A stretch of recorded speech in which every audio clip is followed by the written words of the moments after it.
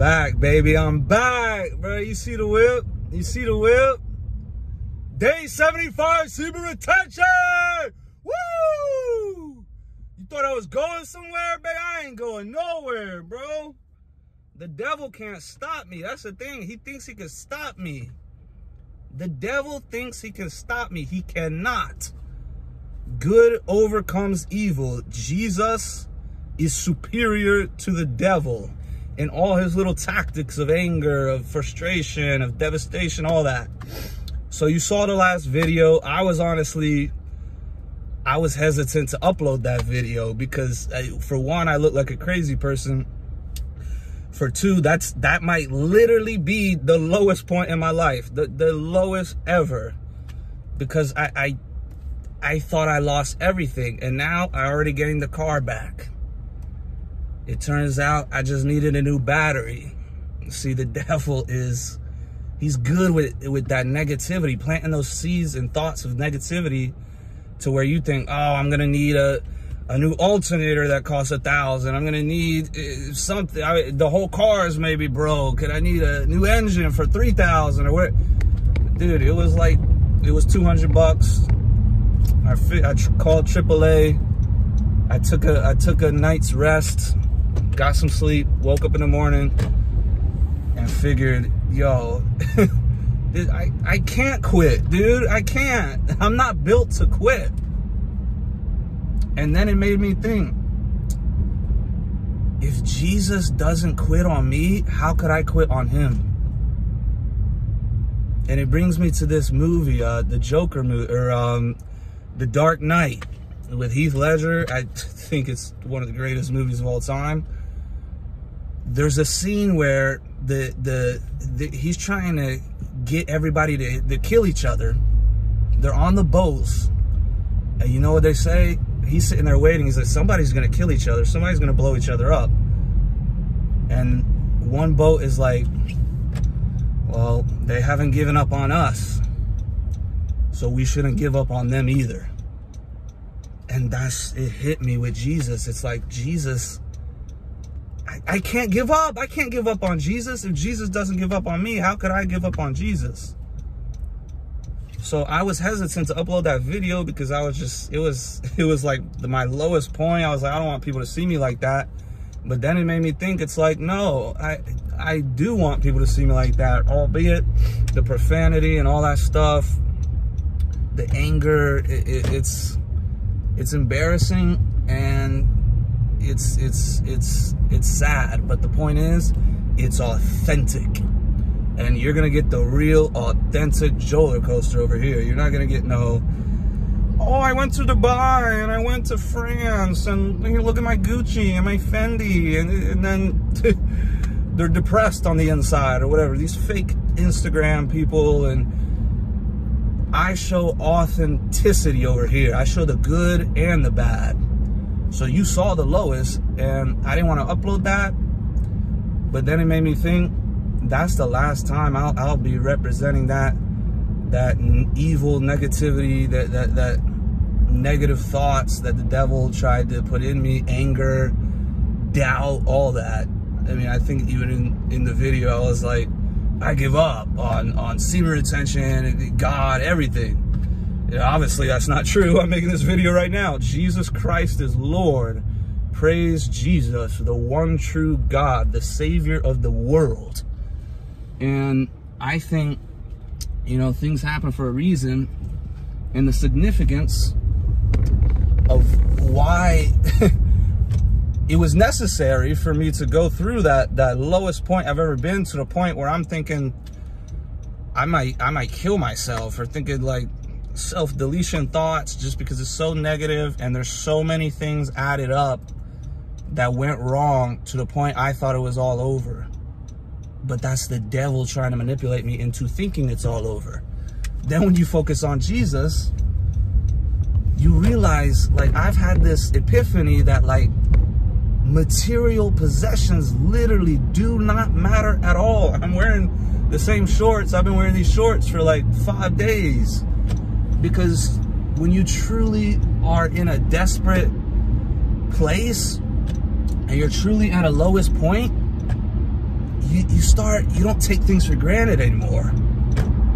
Like, I'm sitting there, like, because especially if you grow up privileged, or if you grow up with good parents, which isn't a bad thing, but you don't really understand the lack of importance towards material things and clothing and all this stuff.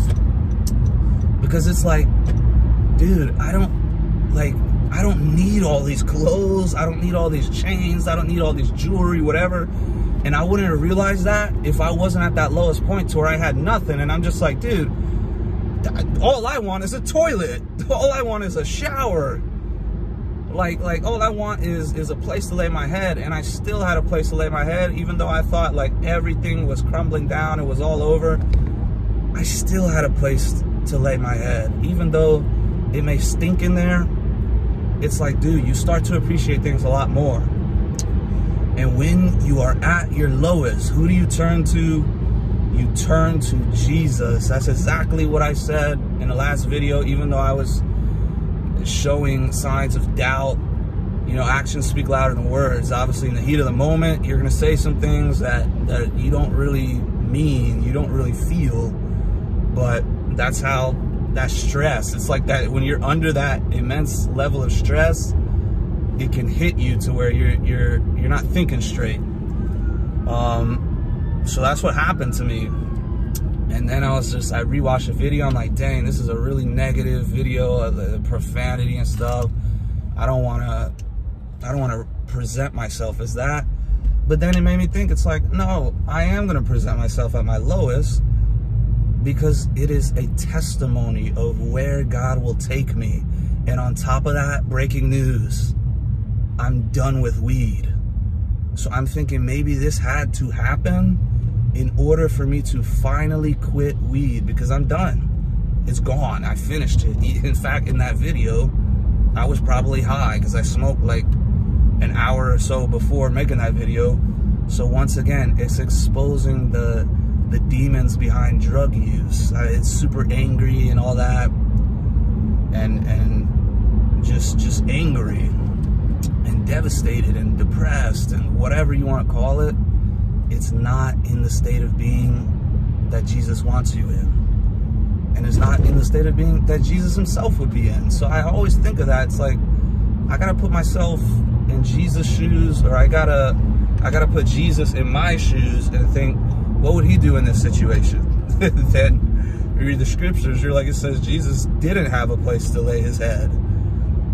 So I don't know the exact details. I don't know if Jesus was homeless, but the point is, he wouldn't have been like losing his mind and turning super negative and thinking the world's over and thinking, I need to end this. He remained strong. And even with Job got everything took from him. And his wife was even like, I don't know her exact words either, but she said something along the lines of like, dude, just give up on this. Just forget about that.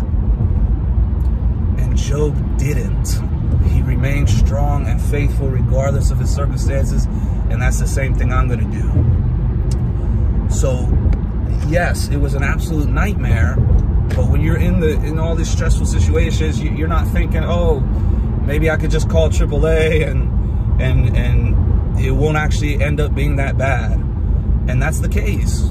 But in the moment, you're thinking the worst of the worst. You're like, okay, this is over with. I don't have anywhere to do it. Like, you know what I mean?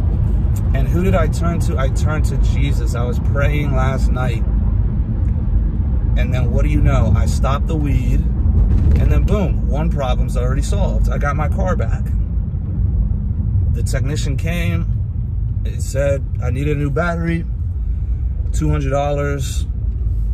I got a new battery. So now I can work. I can go to the gym, shower, use the bathroom there if I need to. Praise Jesus, man. And I think moving along now that I'm actually sober, and here's the ironic part, this is day 75 of semen retention, so my seed is officially matured. Let's go, baby! Let's go!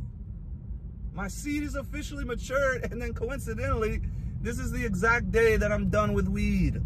I had an epiphany. Jesus literally spoke to me. I'm not going to get into too many details of how he speaks to me, but I genuinely believe he speaks to me through numbers. And there was a verse that you can't make this up. The main number I always see everywhere. They call it synchronicities. I think it's a connection to the higher power, to God. I see 9/11 everywhere. That's one of the main numbers I see. And dude, this verse popped up. It was like I would see like 9/11, and then I would see like 119, which is the reverse of 9/11. And I just had like thoughts in my head of like, okay, does that mean that's the reverse of God? Because every time I see this number, to me, it seems like it's linked to God trying to communicate with me. Now, there's no proof of that, but my own personal experience, I don't want to get too into it. It would take, you know, a much longer video to explain. But dude, it's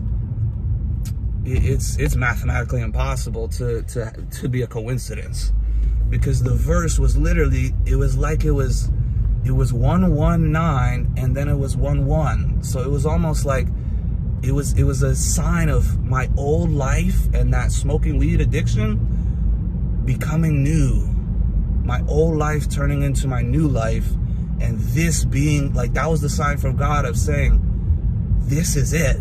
There's no more re-upping, there's no more getting more weed. This is the day that you are transformed. And it happened to be synchronized with day 75 of semen retention. And it happened to be synchronized with the worst day ever, to where I made that video, transforming into my new life, my new persona, my new spirit, in the sense of I'm about to be sober-minded. Like, even now, it's like I'm sober-minded, but weed stays in your system for like 21 days. So I think literally, like, I'm about to go viral. Approaching 100 days semen retention, and that's when my body will sort of empty out and detox that garbage drug, weed.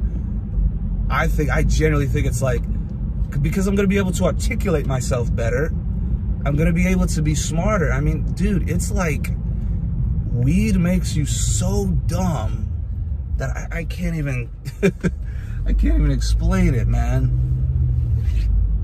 Because I told you in the last, actually, I think it was the video where I was saying I lost 100,000. So that's, obviously, that's dumb right there. But in that video, I'm like, dude, I leave my keys in my door and then go to sleep, and the next morning, well, where's my keys? Oh, I left it outside for any criminal or thief to break in and kill me or whatever. It's crazy. And I just wouldn't be able to articulate myself properly. So I think as time goes on and this weed leaves my system, and I continue on this journey of semen retention and continue to strive closer to God, because the other thing this taught me is, dude, there is nothing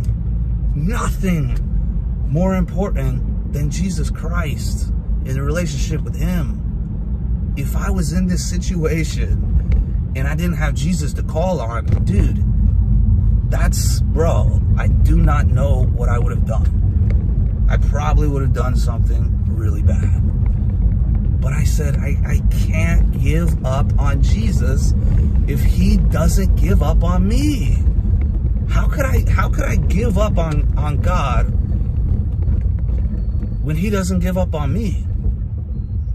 And after all the sin I do, he's still right there with open arms to give you a hug, a spiritual hug of comfort and peace and joy and assurance that he will get you through those hard times that you're in. I mean, you saw the video. That was down bad.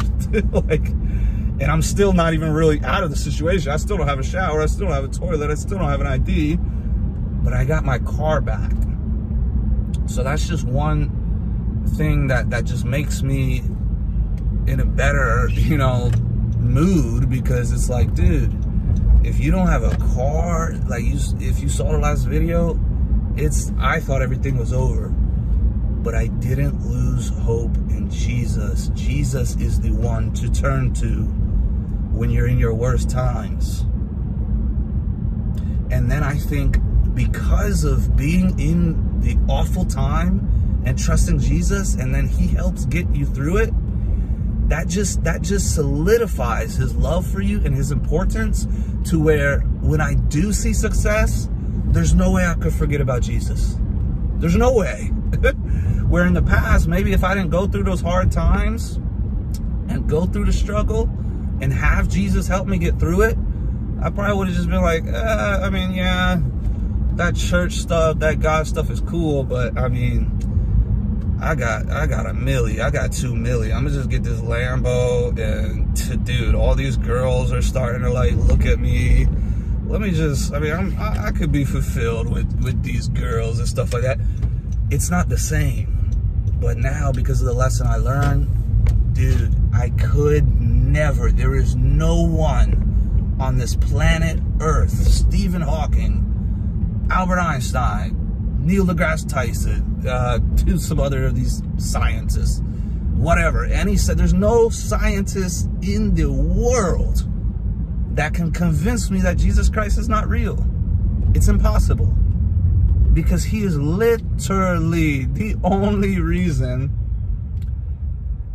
that I'm able to make this video and be positive and be confident that it's gonna be okay. Jesus gives you that reassurance, even when you lose everything.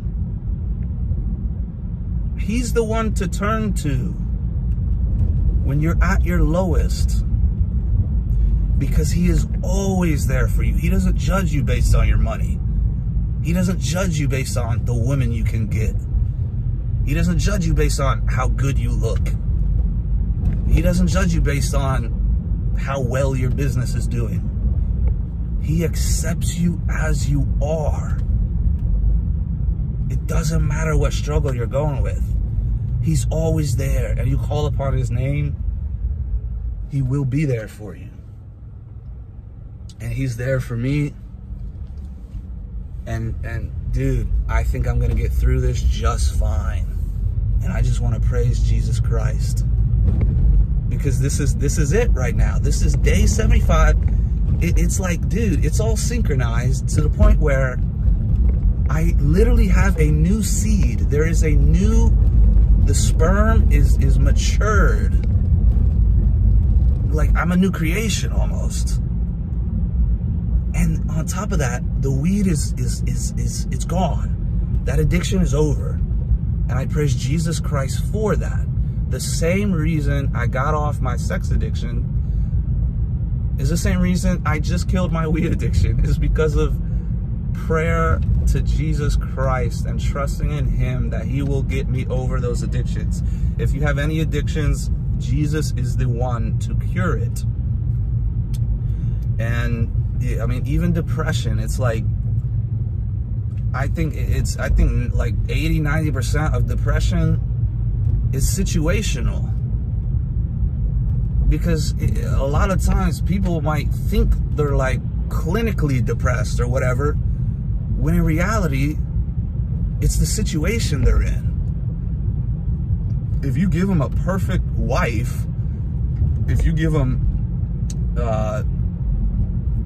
good money, good house, just good situation, I don't think people are just going to be depressed as easy as they are. And the other significant factor, I think most people who struggle with depression, they don't have a relationship with Jesus Christ, because these pills, like opioids or antidepressants, or whatever, it's all one and the same to me. It's man-made pills.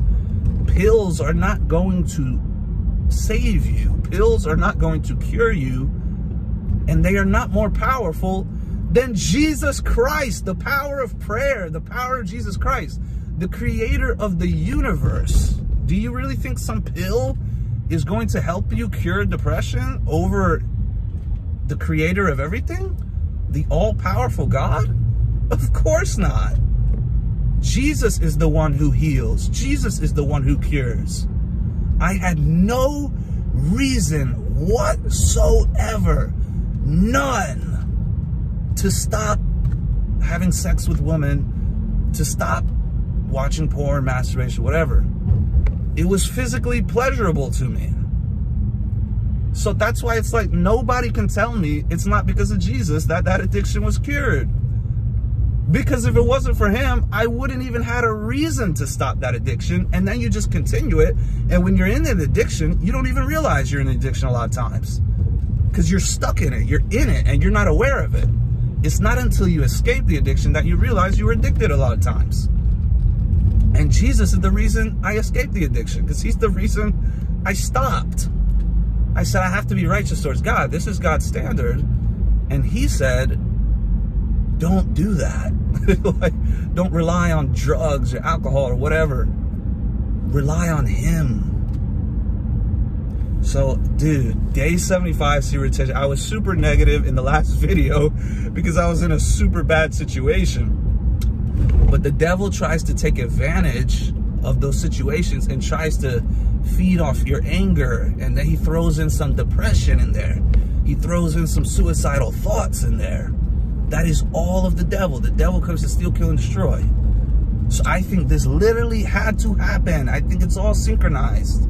Synchronicities, it's 100% real, and it's not a coincidence. I think it's in direct alignment with the creator of the world. And so now, with me not being addicted and hooked on weed anymore, dude, I think I'm gonna help change the world. Because with my testimony, I'm gonna help spread the truth. And with the ability to articulate properly, and to not have brain fog from always smoking, and to think clearly, sober-minded, diligently, like the Bible says, I'm only gonna help bring people to God's kingdom, and I'm only gonna connect closer to God myself. And I'm gonna continue on this semen retention journey, and I'm gonna get to 100 days. We're 25 days away. And it's just, life is going to get better. Even though yesterday I was like, literally like, suicidal thoughts, thinking it was over. It's not a coincidence that that very night I quit weed and I pray to God, I wake up, and then I haven't really checked my investments, but even I think my number one holding, I looked, it was up 70% today. And I'm just like, whoa, wait a minute.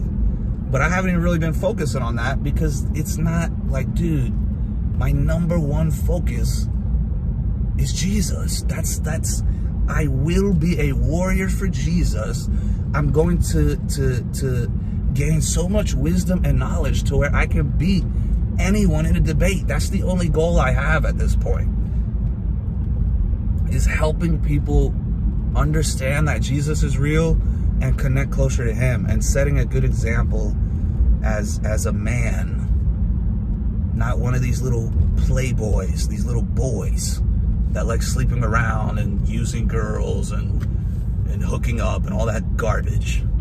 We're gonna be aligned with the truth, which is Jesus Christ. We're gonna be aligned with the way, dude, I'm seeing license plates driving by. It's all my numbers. I'm seeing, dude, I've sold it like 3 times just making this video. Synchronicities driving by as I'm making this. That's alignment. That means I'm on the right path. So I have absolutely no reason whatsoever to turn back to weed. I will not do it. That addiction is over. It's been verified that was blocking my blessing. That was blocking my righteous path with God. And it may have been blocking my wife, you know what I mean? Because like, you can't expect like, oh, I need a sober wife, a non-promiscuous wife, a godly wife, all this stuff, and then you're sitting there smoking and doing all this stuff. It's like attracts like you're gonna attract like what you give off. So if I'm a pothead, it's like I can't expect to attract a woman that doesn't use any drugs or drink alcohol. It doesn't even make sense. You're not even in the same situations. You're not even doing the same type of experiences. So you're more likely to attract other girls that smoke weed or whatever. So now I think, I genuinely believe, and we're gonna see going forward, this is the journey. This is why I did want to upload that last video, even though I may have used profanity and just been in in an awful place. I needed you to see me like that, because that was the low point. That was the bottom. In investing, they have something called bottoms and tops. The bottom is like, that's when the market's done going down. It's just gonna go up from here on out. I believe that's the case with my life. The weed addiction, it was absolutely holding me back, and it's no longer a problem anymore. We got a new seed. We are a new creation. And anyone who does not believe in Jesus, you can become a new creation and receive the Holy Spirit by accepting Jesus Christ as your Lord and Savior. If anyone is down, bad, anyone going through depression, anxiety, pills and man-made medications are not the answer. The real answer, which nobody likes to talk about because God is suppressed in society because of the devil ruling this world, he doesn't want you to know that truth. Woo! But it's the truth! It's the truth, baby! Jesus Christ is the way, the truth, the life. I'm about to become a preacher, an evangelist. I'm about to tap in. I'm not about to be focusing on all this materialism, money, chasing money. If the money comes, cool. If it doesn't, whatever. That's not my purpose anymore. My purpose is fully to chase God and his righteousness and his kingdom and help bring as many people to Christ as possible. That is my mission from here on out. And so, yeah, I thought it was all over yesterday, you know, but when you turn to Jesus, it literally could have went two different ways. I literally could have just lost my mind and I could have ended it for myself, or I could have just done something else crazy, because the situation I was in was a devastating situation. But what did I do? I said a prayer. I went to sleep. I woke up. And then next thing you know, God gives you that peace. He gives you that confidence. He gives you that stoicism, that calmness, that everything's gonna be okay. Do not worry. That's what the Bible says. Do not be anxious. Trust in the Lord. You know? So it's from here on out, like it's all positivity. This is who I am. A sober, positive person. Like, dude, you don't understand, if you knew my life, of how positive and charismatic of a person I was before I got hooked on weed. It wasn't until after I got hooked on weed, I wouldn't make eye contact. I wouldn't have the same positivity. I wouldn't have the same social skills. It ruined everything. And maybe I had to lose everything to gain the revival of my soul and my true personality, my true self, which is a sober-minded being and a warrior for Christ. That's who I grew up being. It wasn't until I got into sex and I got into drugs and I got into greed, chasing money, it all brought me away from God. It's like King Solomon. He had 1,000 wives, or 700, 300 concubines, whatever. And it literally made him start worshiping other gods because it drifted him away from God. And then, you know, it's like bad things happen when you go away from God. So this is a long video, but it's a significant video because this is the transformation of my life path. This is when it all starts. I may end up being a preacher. I may end up being, who knows? But I genuinely believe on this righteous path of semen retention and obedience towards God, blessings are gonna start coming. And dude, I'm still struggling with some things, but knowing I have Jesus by my side, even though I walk through the valley of the shadow of death, I shall fear no evil, for thou art with me. Even in the worst of circumstances, dude, I'm not giving up. I can't give up. I'm not a quitter. In the moment, you react emotional because it's such a stressful situation and it's urgent. But then you settle down, you calm down, you call on the name of the Lord, and he will make the right way for you. So it's the righteous path, man, from here on out. There's none of this 1 foot in, 1 foot out. Well, I'm going to church Sunday. Well, let's go smoke right after church, or let's go like masturbate. No, we're done with that. We're on day 75 of semen retention. We're on day 1 of weed retention, you know, sobriety. And we're only getting started. We're only getting started helping advance the kingdom of Christ. There's no one that's going to deter me away from the truth and the gospel. No one. The devil tried. I'm sorry. You tried. I already killed one addiction that you were trying to keep me under. You pathetic devil. And now I just killed another. So guess what? The devil might be angry at me, but guess what? Good. I want the devil angry at me. I want Jesus's satisfaction, Jesus's acceptance, Jesus's approval. I don't care about the devil. The devil's pathetic. The devil wants you hooked on porn and masturbating every single day and smoking weed every single day. It's over with. It's over with. In the name of Jesus Christ, we are sober from here on out. We are as righteous as we can possibly try to be from here on out. And I praise Jesus. And I understand. In the moment, you might not understand what you're going through, but now I realize it's so profound because it affects everything. There's cause and effect. The cause and effect of me, I was just walking around this area last night in that video, going through that and being where I am now, it has transformed me because it reiterated and it verified what my purpose is. My purpose is not to become a millionaire. Like, my purpose is not to become rich or famous. My purpose is to be the strongest warrior for Christ that I can possibly be. And being on this journey of semen retention, it helps you realize that. I mean, you will objectively grow closer to Christ as you emulate Christ. And semen retention is just one factor of emulating Christ. And it's one of the most significant ones because it's your life force energy. It is the substance that creates humanity. Sperm meets the egg. It creates a child, and that child grows up. He meets a woman, and it's procreation. It all starts from semen.